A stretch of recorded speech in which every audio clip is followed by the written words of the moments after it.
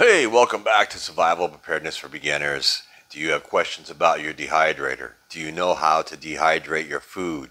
We all have to be vigilant before the ball drops at the end of this year. Next year is going to be a totally different story. I totally believe, and a lot of people out there believe, that things are going to change. Things are going to get even more expensive. I believe shortages are going to get even more than what you're already seeing in the stores. So, do you know how to dehydrate?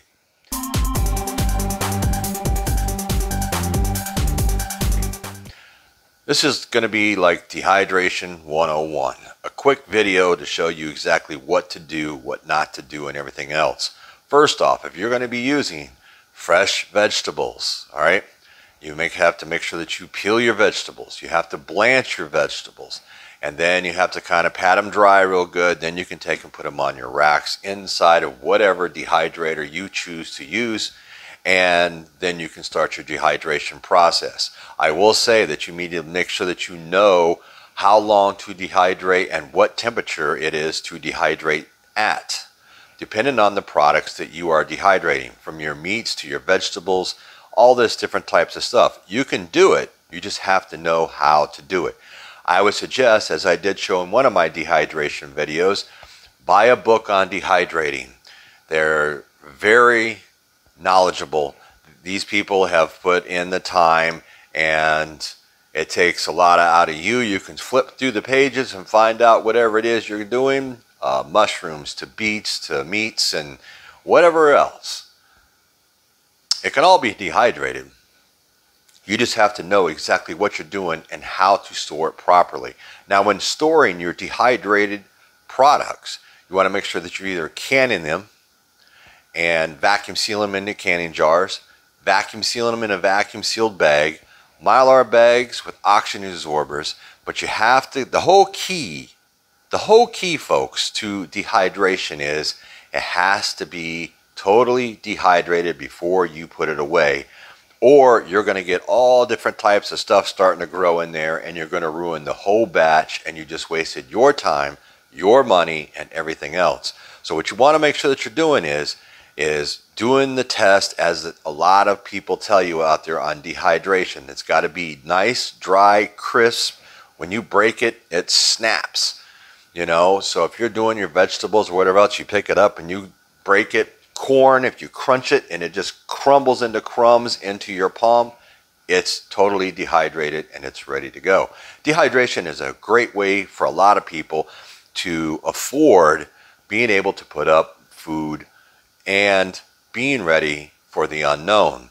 Whereas in freeze dryers are great, trust me. I mean, that'd be the ultimate way if everybody could afford one. You know, those things get very expensive, and they do have a lot of maintenance with them.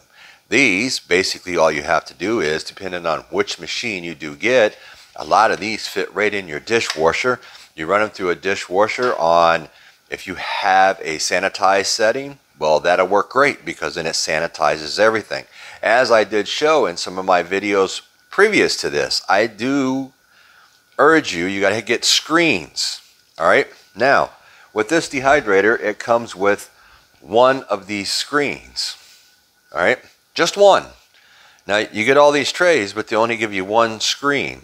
Now, there are different products out there where you don't have to purchase extra screens. It's all on what you can afford, like I did say, folks. But you can take and you can go to Walmart and you can buy this mesh. It's a rubbery silicone mesh. Will go in the dishwasher also. Now you take this, all right, and you cut it out to fit whatever your machine is, all right? So you cut it out to fit. You can cut out the hole. I showed you how to do that in a previous video and everything else, and it fits right down in here, fits right over the hole, and you just load up your trays and you're good to go. Today I'm going to be doing some quick mushrooms and a bag of mixed vegetables, because if I'm going to run the machine, I want it to be completely full. So this is what you have to do. You have to have when you're doing a lot of vegetables, especially if they're small things, you have to have a screen because it'll all fall through all the cracks and end up on the bottom. Now, some machines do not do that because the trays are screened.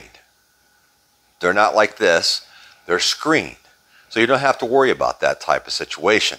So this way here, that takes out another process that you have to do or something more you have to buy. But it's all in what you can afford because dehydrators can get expensive also. So if you're on a tight budget, you can pick up this Hamilton Beach right here, right through Amazon, little over 70 bucks, and you're good to go.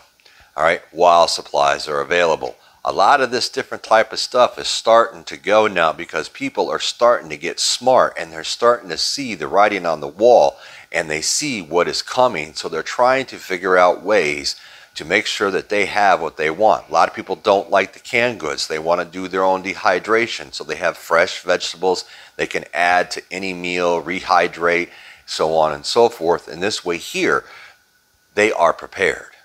So you may not want to wait too long. Could be a hot topic Christmas gift this year, buying somebody a dehydrator. You know, this way here, you can ensure that hopefully they use it and dehydrate their own products. So I'm going to adjust some cameras around here, and I'm going to get out of the freezer the mushrooms and the mixed vegetables, and I'll be right back.